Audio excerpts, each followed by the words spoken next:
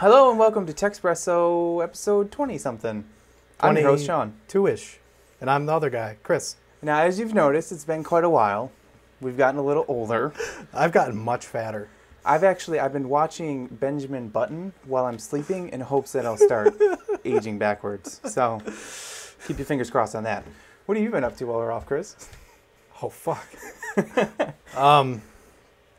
I don't know. I was Sounds great. All right. So I just recently got a Chromecast, and I'm going to do a little review of it right now.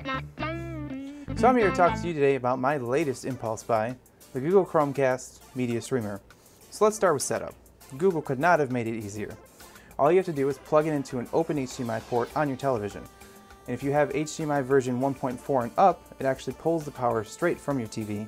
Or if not, Google also includes a micro USB cable and power adapter if you need it. From there, you just visit the URL on your computer or mobile device to download the configuration app and punch in your wireless code. The last step is to install a Chrome extension from your browser to allow casting. In my experience, it works very well with YouTube and Netflix. Unlike some laggy, buggy experiences like I've seen on my Google TV, the Chromecast usually works whenever I want. It also works with Google Play services like Google Play Movies and TV and Google Play Music. And I found that it works well from Android devices, but obviously since there's no apps for iOS, the only supported apps for iOS devices right now are YouTube and Netflix, which both work well, but it's kind of limited. There is the ability to play back local files by simply dragging a file into the browser and casting a tab, but at this moment it's kind of buggy, a little laggy. It's not really comparable at all to Apple's AirPlay service. And the final caveat is that it does not currently allow any tab casting from any mobile versions of Chrome. All in all, for $35, it's a well-performing little device, and I'm sure we'll see its functionality expand with new services and features in the near future. HBO Go and Hulu Plus have already been reported as coming to the device very soon. So, that's a wrap!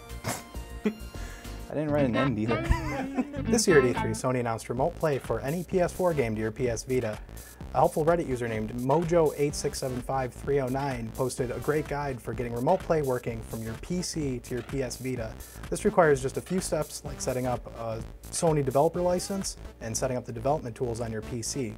Once you get that done, you can compile the program, which was created by Retro Zelda, to get any application that you have running on your PC running on your Vita, which means you can play any emulated games or any of your Steam games.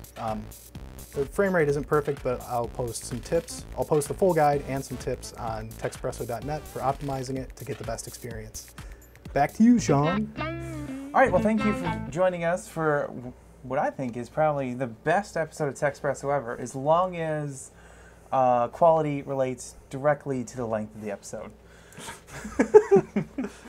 As always, you can visit us on our website that we never update at techspresso.net, and I think we do a few other things, but I don't remember what their URLs right now. You can subscribe to our podcast on iTunes and a bunch of other things that might not work anymore or even be around. Cool, yeah. Yeah. Miro, is that still a thing? I think we're on there. All right. Hey, we were on the front page 2 years ago. Yeah, hell yeah. Yeah, yeah. Oh, yeah. Oh, man, I swore. Ba-dum-bum-bum. Ba-dum-bum-bum. Chicka-chicka. Bow. I guess that's it.